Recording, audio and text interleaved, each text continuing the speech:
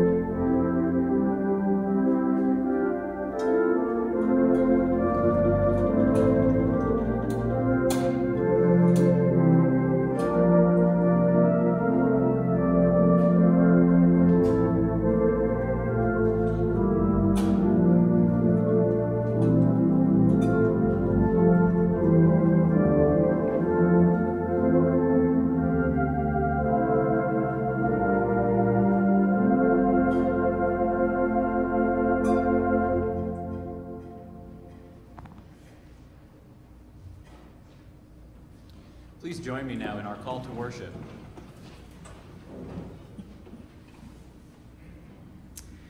Brothers and sisters, the appointed time has grown short.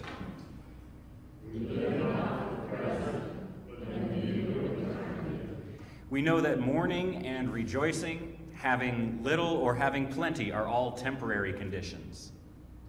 We won't focus on the world's distractions, but on the lasting purposes of our God. The present form of this world is passing away. The majesty and righteousness of the Lord endures forever.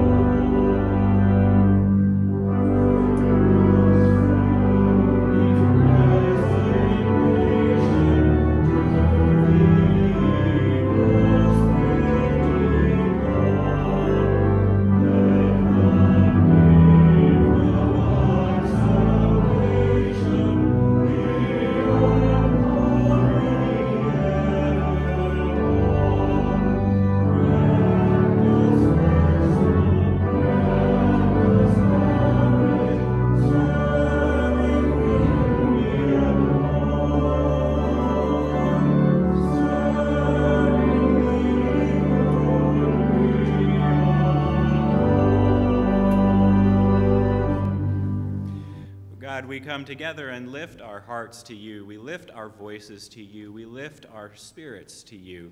And God, we desire to meet you here. We desire to know you and be known by you. God, this is the place, this is the time that you have set aside for us. Help us to enter into it fully, wholeheartedly. Help us to focus our minds on you, to focus our thoughts on you, to focus our very selves on you, that we might know you and draw closer to you. In Jesus' name we pray. Amen. Friends, as we come together before God, let's lay aside those things that might be stumbling blocks for us, those things that might get in the way. Let's join together in our prayer of confession. You are the rock of our salvation, O God. When our souls thirst for righteousness, they are satisfied in you. We lift our hearts and hands in the sanctuary. With our lips we praise you. Yet we must admit, Lord, that we lack commitment. Christ preaches repentance. We keep going our own way. He declares new blessings. We dwell on the past. He makes sacrifices on our behalf. We hold tightly to our material treasures.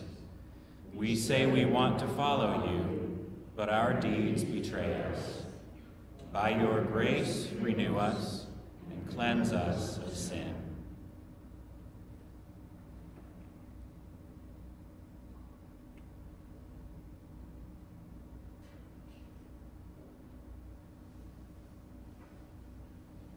Amen.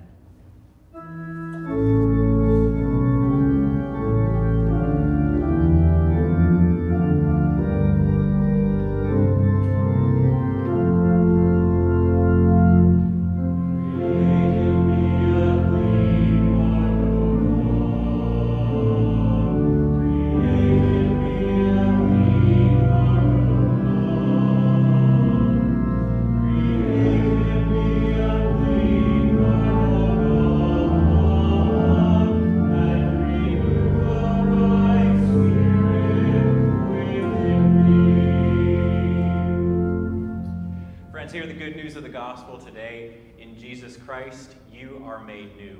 In Jesus Christ, today is the beginning. It's not yesterday, it's not somewhere in the past, you didn't miss it. It's not somewhere out there in the future, you don't have to keep on waiting.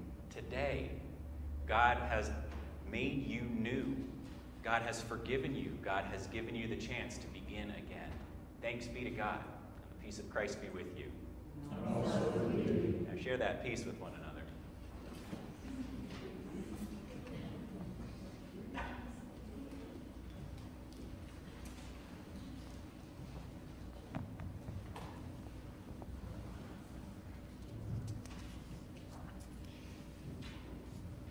Let's come back together now and affirm our faith with the words of the Apostles' Creed.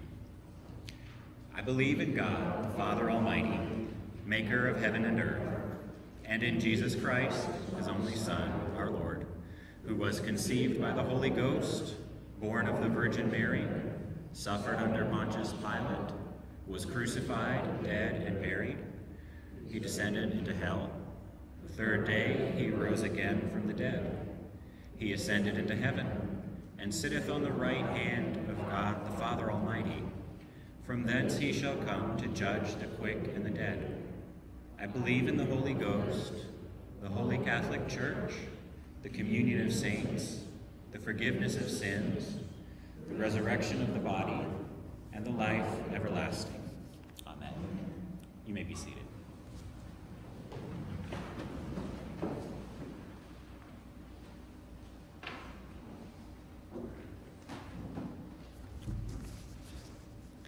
Let us turn now to the reading of God's Word.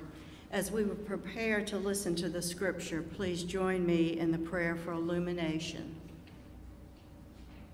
You speak to us in many ways, O God. Help us to hear you in every opportunity, and especially in your revealed Word as we turn to it now.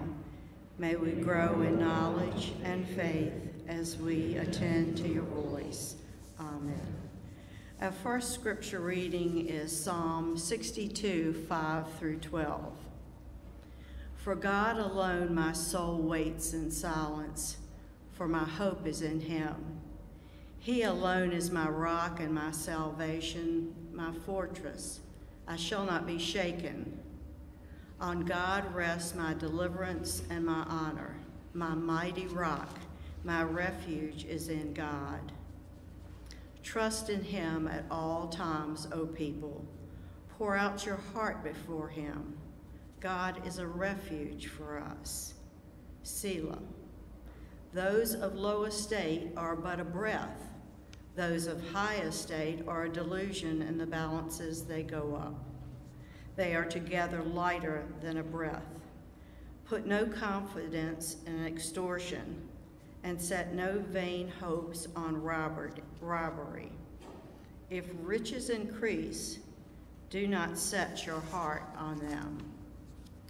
Once God has spoken, twice have I heard this, that power belongs to God, and steadfast love belongs to you, O Lord. For you repay all according to their work. This is the word of God.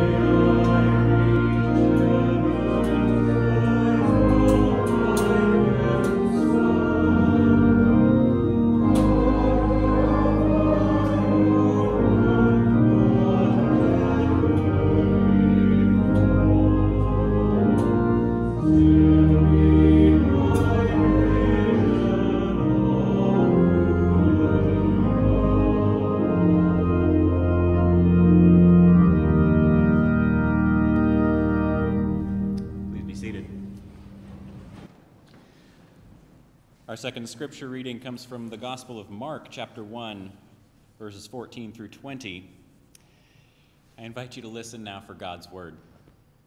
Now, after John was arrested, Jesus came to Galilee, proclaiming the good news of God and saying, "The time is fulfilled and the kingdom of God has come near. Repent and believe in the good news."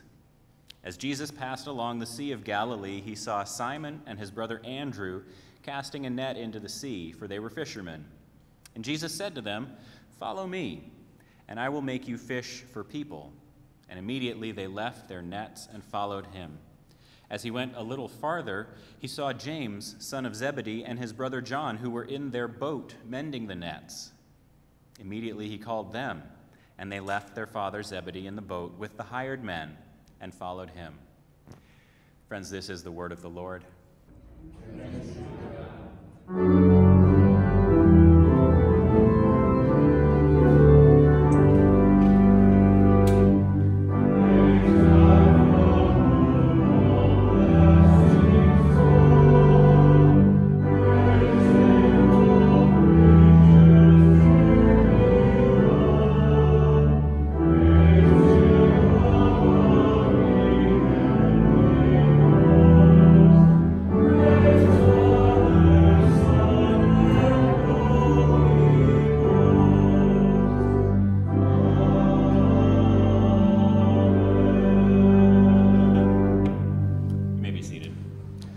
Like making you get up and down, up and down, up and down. I know Shonda's trying to get her stand counter on her watch. Well, they say that timing is everything. Two women were driving down the highway when their car got a flat tire, so they pulled over to the shoulder, and since neither of them knew how to change a tire, they called AAA. And while they were there waiting, a red pickup truck pulled up behind them, and they looked back and they saw a man and a woman in the truck, and the man got out and offered to help. And the women explained that they had a flat tire. He said, "Oh, I can help you. I can change that out for you, no problem." And so he quickly did so, and he got himself good and dirty in the process as he was wiping off his hands and cleaning himself up a little bit. The women were thanking him profusely. They were just so appreciative. And the man just smiled at them and said, "Well, I guess God had me in the right place at the right time." Then he got back in his truck with his wife and pulled out onto the highway. And the women pulled out behind them, and they were following him for about a mile when all of a sudden his truck pulled over very suddenly. And the women pulled over behind him, figuring he must have forgotten something. When they got out, the man's wife was already out of the car and was just waving her arms wildly, trying to get anyone's attention. "What's wrong?" they said. "It's my husband," cried the wife. "I think he's having a heart attack." Well, here's where it gets good. The driver of that first car with a flat tire was a nurse, and she performed CPR on the man until the paramedics arrived. And because she was there, he survived and made it to the hospital, and he was just fine. God had put both of them in the right place at the right time. Timing is everything, or something very close to it at least. The gospel lesson from Mark today provides one more example of timing. Tells the story of Jesus calling his first four disciples, the fishermen Simon, Andrew, James, and John. And now there's no real setup or preamble in this story. It just begins. The story reads as if Jesus appears in Galilee one day and just kind of zaps these fishermen with his magic disciple-making wand, and off they go. Of course, in reality, Jesus would have been living and working in that area for a long time before this moment came. He would very likely have spent significant time preaching in the region of Galilee before he ever spoke to these four men. They would have been familiar with him by reputation, at least, if not through personal contact. Jesus and his message would have been known quantities to them when he called, when he made that invitation. So one thing we see happening here is that Jesus makes an invitation to discipleship deliberately and with forethought. It was exactly the right time for him to make this pitch to the four young men. And when Jesus spoke to them, they were ready. Immediately, they left their nets and they followed him. Other times that I've preached this passage, I've focused on that following, the sacrifice. What did they have to give up to follow Jesus? But today I want to focus on the timing. I wonder what it was that had prepared them for this moment to answer his call. How had God's Spirit been working in their lives? Years ago, one of the church growth gurus, John Maxwell, wrote a book, The 21 Essential Laws of Leadership, which has become a go-to text for a lot of pastors. And in this book, one of the laws that John taught was the law of timing, which he described through the following 4 truths. He said, you can have the wrong action at the wrong time, which will produce disaster. You can have the right action at the wrong time, which will produce resistance and rebellion. You can have the wrong action at the right time, which is a mistake and leads to failure. Or you can have the right action at the right time. And that's what you need if you want success and if you want growth. The right action at the right time. Now I was thinking, what would have made Jesus call to these disciples the wrong action? Well, of course, he could have picked the wrong people or given them the wrong mission. What if Jesus had sought out the Herodians or the Pharisees or the Sadducees or anyone else who might have made more worldly sense to be his followers than a couple of no-account fishermen? What if he had tried to move God's mission through the religious and political power structures of his day? That would have made sense in a way. Or what if he hadn't taught these young men to fish for people?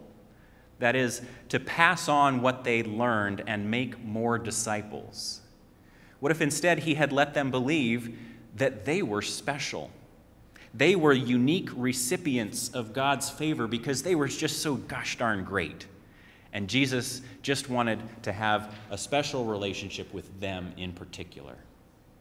Any of these outcomes would have been a disaster for the spread of the gospel. But what if his timing had been wrong? What if Jesus had come to the fishermen too early, when his own calling and purpose hadn't yet been established, before his baptism by John, before his temptation in the wilderness, before anyone had any idea what he stood for? I imagine those young fishermen wouldn't have given him the time of day. Or what if he'd waited too long and come to the lakeshore after these young men were a few years older and perhaps were married with young children, were in charge of the family business, were weighed down with responsibilities that they couldn't abandon? What if he had simply shown up on the wrong day, when they weren't all feeling that precise mix of curiosity and confidence and dissatisfaction with the status quo that was necessary for them to be able to answer yes at that moment when he asked them? I think Jesus was very conscious of timing. One preacher I heard said he lived his life with an acute awareness of God's timing. His actions always lined up with God's plans and intentions, and there was nothing that Jesus did that wasn't considered in light of his mission of salvation. And so Jesus always had the right action at the right time to move that mission forward. You might say Jesus had divine timing.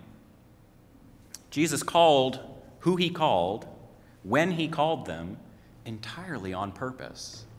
He knew what he was doing. He knew where he was going. And in his divine timing, he knew what had to happen and when in order to bring the right people along with him for the ride.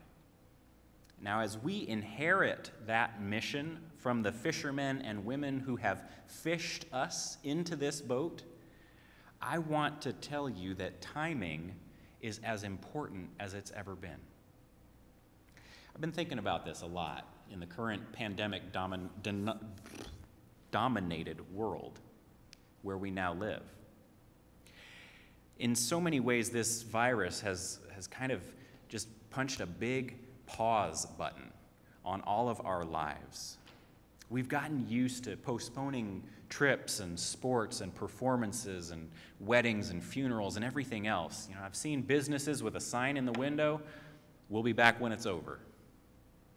Schools and churches that have to lock down for 14 days at a time whenever an exposure happens. Even my daughter has told me more than once about her big plans for when the coronavirus goes away.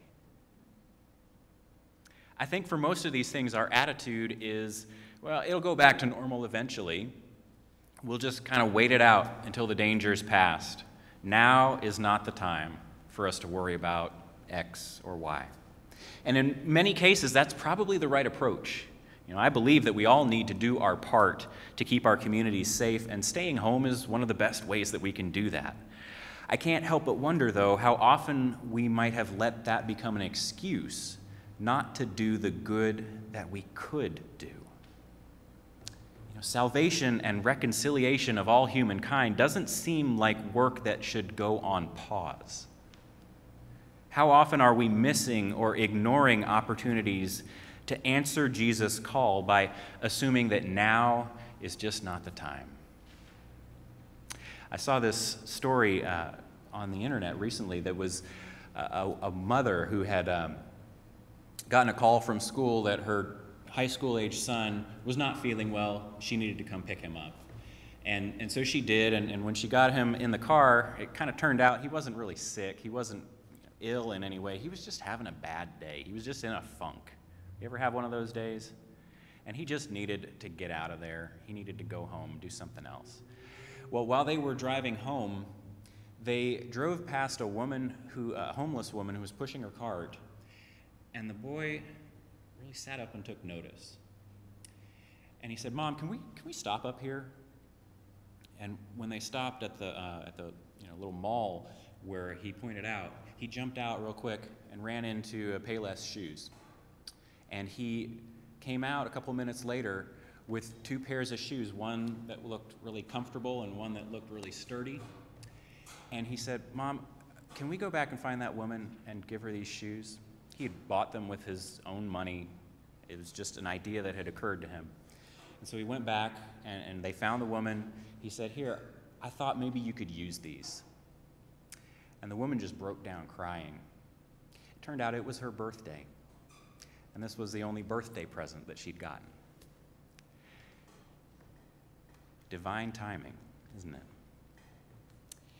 Just because our church life, our church attendance is on pause, doesn't mean our spiritual life has to be. Just because our mission trips get postponed doesn't mean that we also have to postpone caring for our neighbors. Just because we aren't connecting face-to-face with people doesn't mean that we should waste hours on Facebook, especially if we're mostly there to argue with strangers rather than connect with friends. The current time is not a great time for doing church and faith in the same ways that we always have, but it is still the right time to be making disciples. It's always the right time to be making disciples, and I'm just worried that we might be tempted more than ever to be focusing on ourselves in this time to the exclusion of anyone else. Paul Powell wrote in his book, The Complete Disciple, "Many churches today remind me of a laboring crew trying to gather in the harvest while they sit in the tool shed. They go to the tool shed every Sunday, they study bigger and better methods of agriculture, they sharpen their hoes, they grease their tractors, and then they get up and go home. They come back that night, they study bigger and better methods of agriculture again. They sharpen their hoes and grease their tractors, and then they go home again.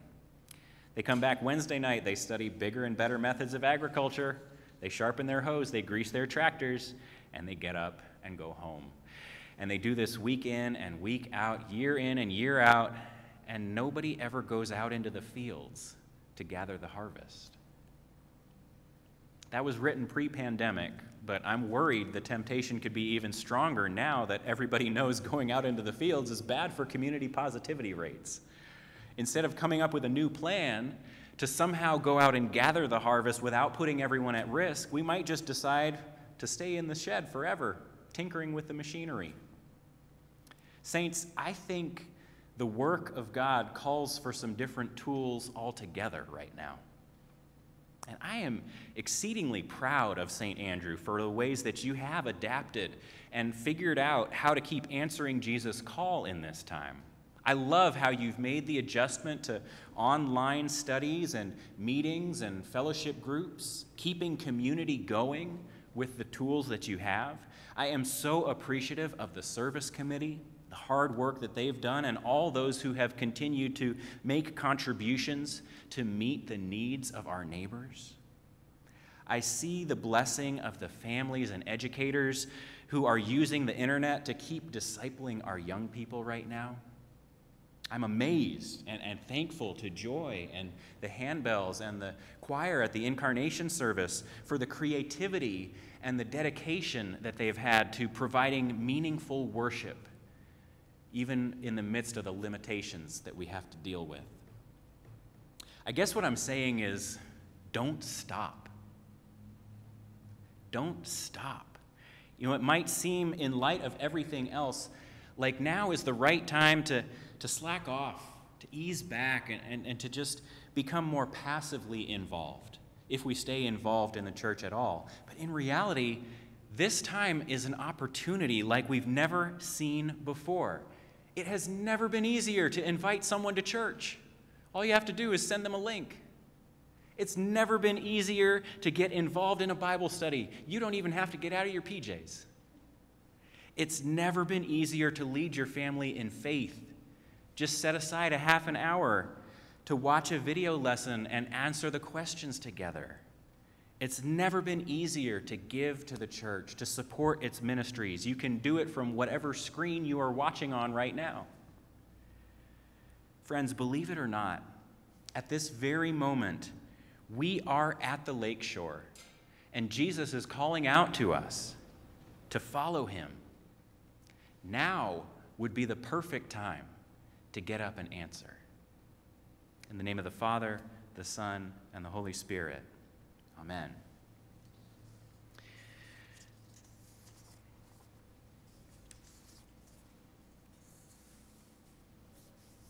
Friends, it's time for us to offer to God our hearts, our minds, our time, our energy.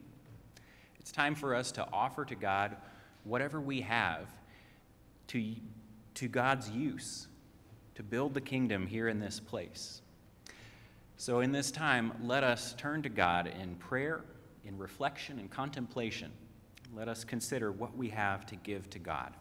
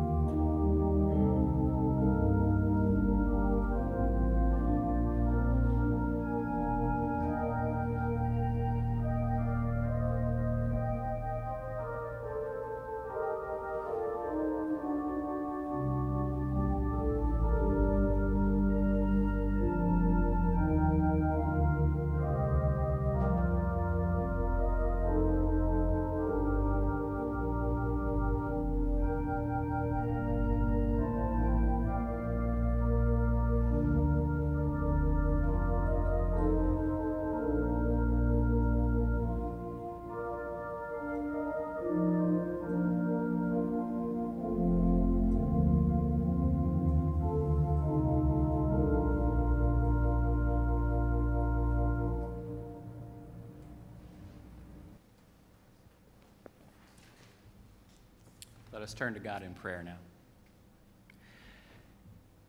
God, we thank you for the opportunity to come together in worship tonight.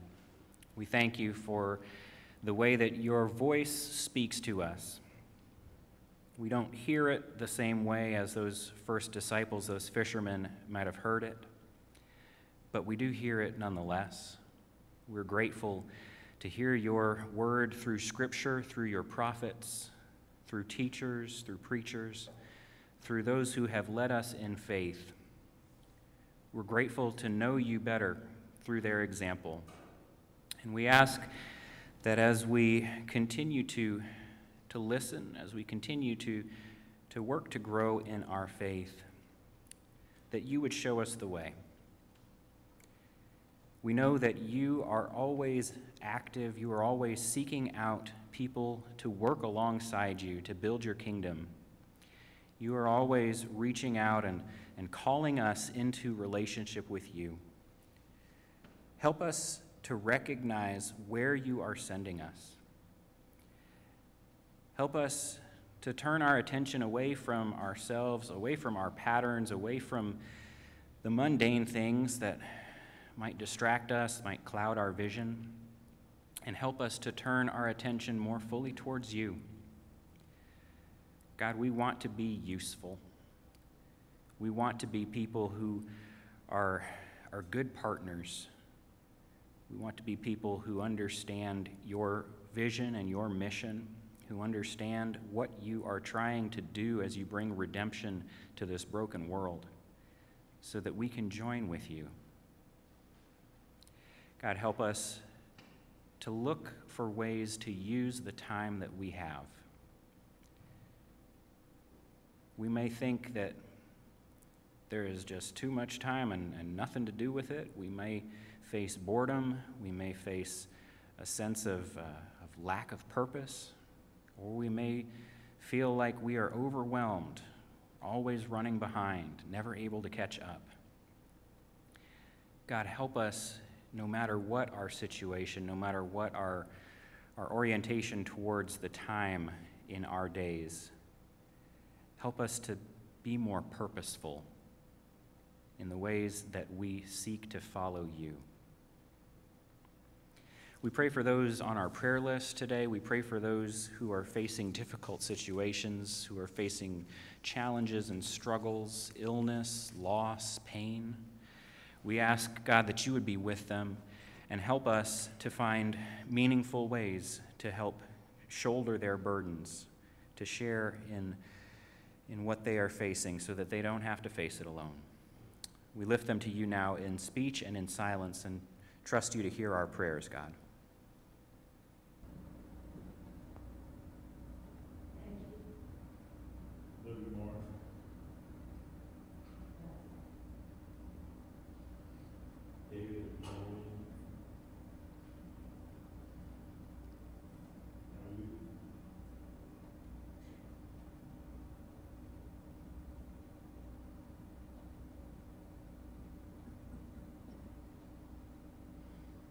God, thank you for hearing these prayers. We join our voices now in the prayer your Son taught us, saying, Our Father, who art in heaven, hallowed be thy name. Thy kingdom come, thy will be done, on earth as it is in heaven. Give us this day our daily bread, and forgive us our debts as we forgive our debtors. And lead us not into temptation, but deliver us from evil. For thine is the kingdom, and the power, and the glory forever. Amen. Please rise for our closing hymn. This one is, Lord, You Have Come to the Lake Shore. I'm just curious how many people are familiar with this one. All right, you and me, Barb. So Joy is going to play it all the way through so we get the tune, and then we'll do our best.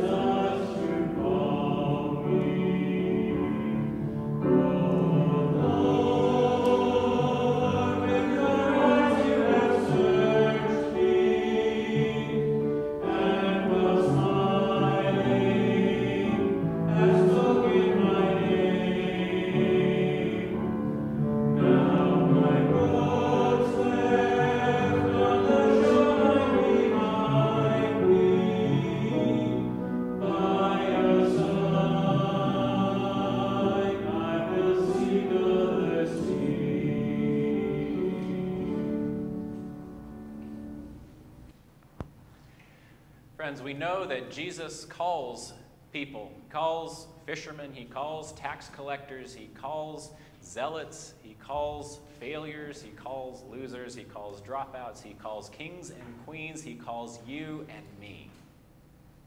Because he needs us to join with him in this project of saving the world.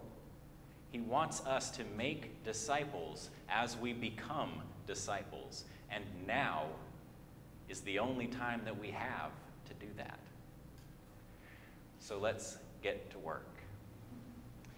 May the Lord bless you and keep you. May he make his face shine upon you and be gracious to you. May he give you peace. And all God's people say, Hallelujah. Amen.